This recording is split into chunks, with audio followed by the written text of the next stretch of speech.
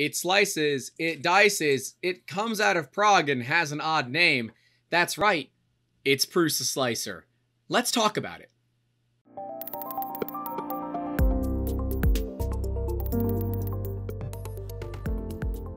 Welcome to the world of PrusaSlicer, and I'm glad you're here. By the way, hit that like button, get subscribed while you're at it, because we're going to have a whole series on slicers. And we're going to start it off with my personal favorite, PrusaSlicer. It is an amazing piece of kit for being literally 100% free. And it's built from the ground up, right? It's a fork from Slic 3R. That's SLIC 3R, Slic 3R. It's got a robust slicing algorithm that can get a little sluggish at times. And it has evolved with the industry to become a trendsetter to do certain things that other people can't, like paint on supports. And there is one other slicer out there that can do it, and that's Simplify 3D. Get subscribed if you want to see a video all about Simplify 3D, because that's coming. That's coming. When you download it, this is similar to what you'll see, but you might start in the configuration wizard because, well, hey, wizard. And the wizard is really easy. I am not going to click that, but if you are trying to start from the beginning, you can start from the beginning. You can do Prusa FFF, Prusa MSLA, or you can even go to other vendors where you could go with a lulz bot, which could be a Taz Arrow.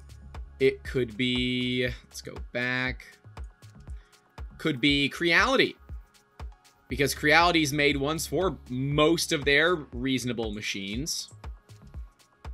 And all of these are pre-done profiles. That's pretty amazing, right? These are all either community-driven or specifically manufacturer-driven. Do these work? Probably. I don't have any Creality printers yet. We are going to get some very soon so we can try them out and compare them to the wonderful Prusa Mark III's behind me. And you can even go down to custom printers where you can define whatever you want. You can add any filaments in the friggin' world. And honestly, if you can't find yours, just call it generic and be done with it. It makes life a whole lot easier. Things like SLA materials. There's things for updates where it will automatically check and download those updates for you, including the built-in presets, which were just updated because Prusa released some of their carbon fiber polycarb. Let me know in the comments below, do you want us to get some of that and mess around and test it? That sounds like fun, but I'm only gonna do it if you guys want to watch, because I've got carbon fiber polycarb, but it is not from Prusa, and we all know stuff from Prusa is just generally better. You can also associate 3MF and STL files. 3MF is a big consortium surrounding a ubiquitous and easy to manage file type called 3MF. And Prusa, along with quite a few other companies out there, have joined this consortium to make it the new standard for 3D printing. And we agree, 3MF is awesome. You can embed so many things inside of 3MF that you can't do inside of STL. It's just a better system. And of course, you have your view mode. You can start in simple, advanced, or expert, for those of you that like to fly a little close to the sun. And we're going to show you the differences in them right now. I don't need any of that stuff. I already got my stuff set, so we're just going to move forward, pretend like we said go forward. We'll start over in simple because, let's be real, you don't need to see everything. You just need the friggin' thing to work. So under print settings, this is all that's going to show you. This is expert. That's simple. So very simple, right? Layer heights, perimeters, solid layers. Under infill, you get to choose the density, the pattern, and the top and bottom patterns, which monotonic, just use it. Although if you want to mess around, play with Hilbert curves. They're actually quite a bit of fun. Skirt and brim, real simple. Sport material, it gives you no options. It's either do you want it or do you not want it? Sonny, we'll take care of the rest of it. Just tell us whether or not you want it, and we'll do it. Right? Under filament settings, we move into your basic filament, which lets you choose your temperatures, your diameter, which should generally be 175 in a Prusa. Density, just trust whatever they give you. Generally, PETG's 1.25 to 1.27. PLAs are on 1.24. Cost, whatever you want it to be. If you're running a business, make that a little bit higher. That way you can add yourself some profit in there. And I love this. You can put your spool weight in there so you know how much filament that you need to have without keeping a whole freaking spreadsheet. Ask me how we used to do it, and maybe if you ask nice, I'll show you our spreadsheet. It's not important anymore because this is a thing, but it's pretty cool. PrusaSlicer knows the weight of Prusament, their own house brand PETG. And of course, community has provided answers to other spools as well. Cooling, is it always on? Yes or no? Is it enabled auto? Yes or no? Simple. Filament overrides. Got it. I forget how simple really is. Over to printer settings. Yeah, you got nothing and you're gonna like it. Simple is great if all you're trying to do is just make a freaking model.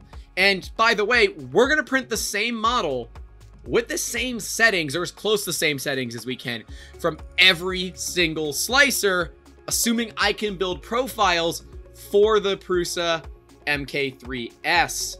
And if you want to see the full length of me building those profiles, let me know, because we can release that, but we probably won't unless you guys want to see it, because it is going to be superfluous and full of me not talking. Unless that's your thing. If it is, I think you're at the wrong YouTube channel. But if you like when I talk and you like when I yell into this microphone right here, especially about companies doing dumb stuff, get subscribed. So let's go over to Advanced. Advanced is going to give you a little bit more settings. And if you notice, it adds on even some settings on these toolbars. Okay. So it enables, let's see what it enables. It's going to enable paint on supports as well as seam painting. And it looks like on the top side, it adds in your instances. So you can basically copy paste. And ability to change into parts. Yeah, cool stuff. Let's throw a Benchy in here. Benchy! Now we have our Benchy, and we can see that the Benchy is actually damaged. And so if you right-click on that little exclamation triangle thing, hazard warning, maybe? I don't know, the thing that says stuff ain't right. It's gonna go ahead and actually repair it in NetFab, which is so friggin' cool! And if you know anything about the Benchy is benchmark print. Every single thing on this dumb little boat is measurable. And that's what we love about the Benchy. Now we just wait for NetFab to repair the model successfully. Clearly, singing is not what I should be doing with my life, but I'm gonna do it. Oh well. It's the Benchy boat. Every single thing on this boat is measurable, and it was made by CT3D.xyz, a company that ostensibly has one of the most popular 3D printing models that did literally nothing with it. Shame. Anyways, this is the Benchy boat. It tests basically everything that you can think of on your 3D printer. Everything from cooling to diameters, overhangs, because this thing is printed with no support. You've got overhangs on thin layers, and if you're a masochist, you can really try to have that come out. But unless you're really running tiny, teeny, tiny layers or resin, that's probably not going to come out. I've never had it come out where it's readable. But I also care more about speed. It even has things like this part down here is lower than this, so it helps you understand if you can bridge across your perimeters and your infill as well. It is a great print. It is played out. There are much better prints out there, including the Torture Toaster, which we love. But for beginners, oh my gosh, you gotta print a Benchy. It's just part of being a printer. I don't know the better way to explain it. It's just, you gotta do it. You just gotta do it. But when we go to slice something in advance, we can look at and see that we have other options now, right? We're able to choose things like minimum shell thickness. We can do spiral vase and other options that we just didn't have before. And this makes PrusaSlicer valuable because as you grow, the software can grow with you. Where you're like, all right, simple's just too damn simple for me. Let me go over to advanced. And they've put time into understanding that, okay, someone that's advanced likes all of this, but if you're an expert, maybe you need some extra stuff. Most people don't.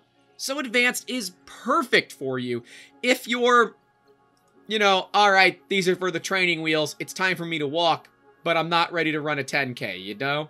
Right? Right? Me and my belly understand, I'll tell you that much. Anyways, support material, again, lots of options. Expert brings even more to the table that really give you, again, more flexibility. And the cool thing is that as you go through, let's say you have it on Expert, the colors here tell you what things show up where. So if you want to experiment, go into Expert and play around. The worst thing that happens is you crash your printer. But Prusas can actually detect those crashes and sometimes recover from them. Just saying, play around. You've got nothing to lose other than some time and filming. But if you are running experimental stuff, don't leave your printer unattended. Okay? Make sure you know what you're doing and know that you can trust your machine before you do all that stuff. Same thing under filament settings. Lots of extra stuff comes. And really from, you know, your simple to advance, all you add is your extrusion multiplier. Generally speaking, that's going to stay on the 1. Expert is where you add all these other fan settings, which to me, I don't know if that's an expert only. I think this really should be an intermediate, but I understand why Prusa did it. It's just to protect the maybe not so advanced users, well, okay, not the expert users, Prusa, from really hurting their prints by having too much fan or too little, right? Just trust that Prusa knows, and it's baked into all of these options, okay?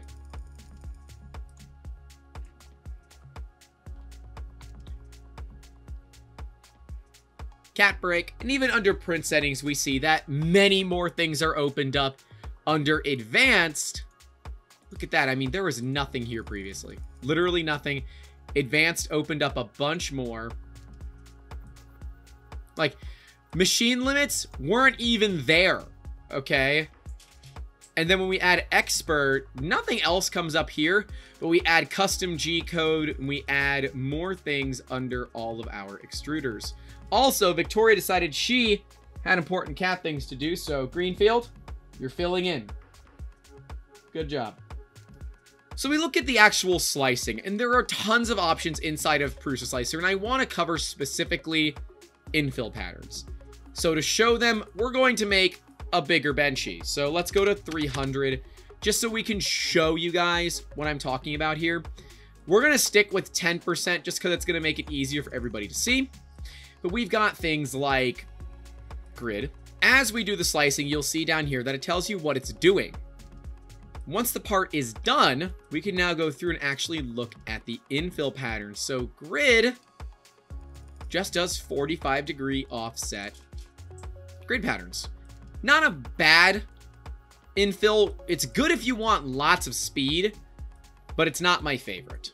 Cubic. Cubic is a little bit different than grid, where instead of just 2 lines, it's quite a few more, and they end up crisscrossing and intersecting with each other to create internal air pockets.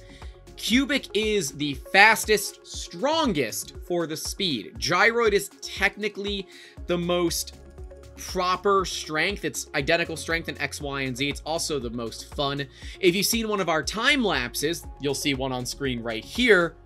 That's normally made with Gyroid infill. But ones like the snakes video, you can see that is cubic.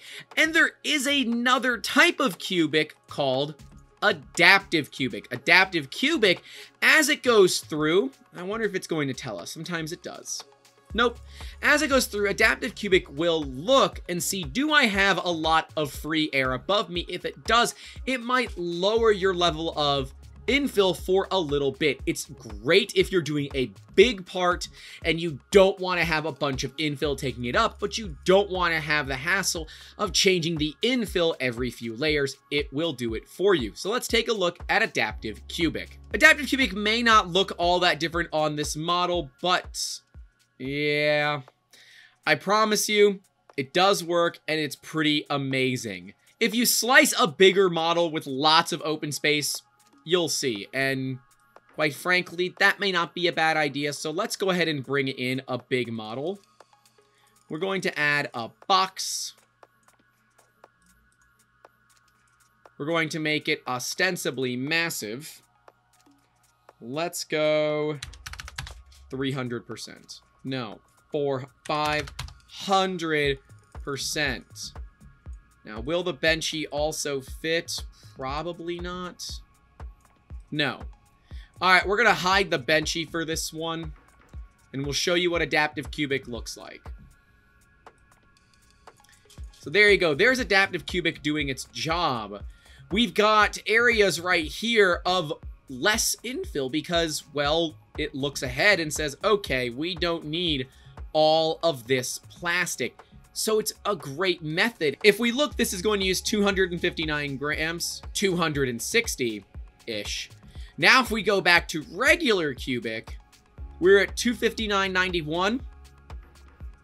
Now we're at 347. That's a big difference. And that's 14 hours for the regular cubic to only 12 freaking hours. That's a big change, right? That's a big deal. If I was someone who was doing printing and this wasn't something where I needed lots of strength, adaptive cubic is the way to go. But it's not the most fun. To do that, let's get rid of our box. Let's get our Benchy. Let's center our Benchy so that goes away.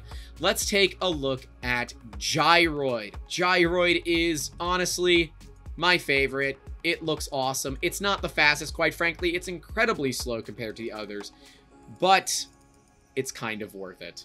Gyroid is pretty freaking cool. Now we'll do it down here where you'll be able to see it. Gyroid effectively creates cylindrical channels by slowly meshing. I gotta get way in for you guys to see this, but slowly meshing squiggly lines. Gyroid is equally strong in all axes, which is pretty darn cool. I dig it. There are, of course, lots of other styles in here. Play around with it on your own time. But PrusaSlicer, to me, is really the best slicer out there. We're going to show Hilbert Curve, because Hilbert Curve's kind of cool, too. PrusaSlicer really is the best one out there, in my opinion. Look at that. How cool. It basically provides you with 0 strength whatsoever, because, yeah, it is fun for flexible prints.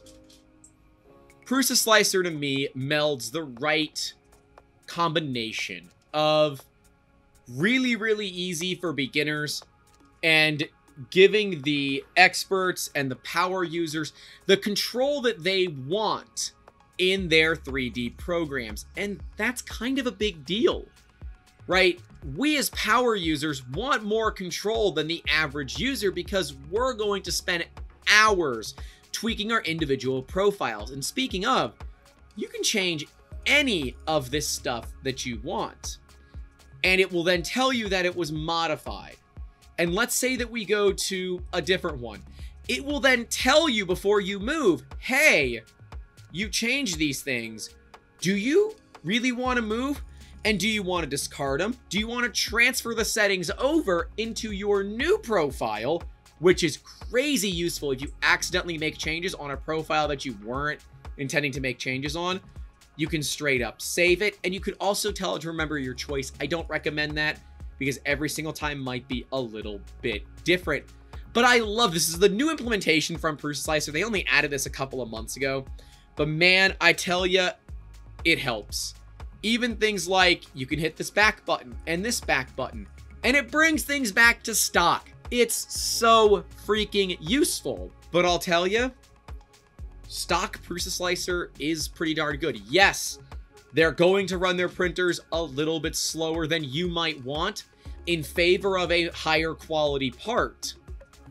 But I'll be damned if they're not well tuned right from the factory. I think that its user experience is very good. It even has support for the 3D connection system. I don't like it as much as I like the mouse and keyboard, right? It just works. But yeah, you can even import your own bed. So this is the Mark III's bed. We can pull up a mini bed, which this is not going to fit on a mini, but whatever. Can pull up the mini bed. And I didn't even get to the part where PrusaSlicer does resin. Anyways, hope you enjoyed the video. Hopefully you learned a little bit about PrusaSlicer. Are you going to use this? Let us know in the comments below. And if not, what is your favorite slicer? So we can make sure we didn't forget it. Because I'd love to try them all out and give you my honest opinion. Yes, I'm a Prusa fanboy. If you did not know this already, yeah, you should know this. I like Prusa. No, they don't pay us, but they should. I'm excited. PrusaSlicer is constantly being updated, and I think it is the slicer of the future. We're going to show you some other slicers as well that are being updated at varying levels of not as good as PrusaSlicer. But hey, I hope you enjoyed this one. I'll see you guys down in the comments. Let's talk. Let's hang out. Anyways, stay safe out there. Don't forget to call your loved ones. And as always, keep making awesome. Have a good one. Say bye, Victoria. Bye, Victoria. Ow. Shame. Shame, shame, shame. Right? Shame, shame, shame. Alright, I'm done with music puns. Maybe. Thank you guys so much for watching. If you enjoyed this video and you want to see the overview of the slicer, click right below me to find it. And hey, while you're down there, get subscribed, leave us a like, and ring that notification bell because it helps us grow. And yes, Patreon is coming where your name could be over here scrolling while I talk. Could be fun. I'll see you down in the comments. Have a good one.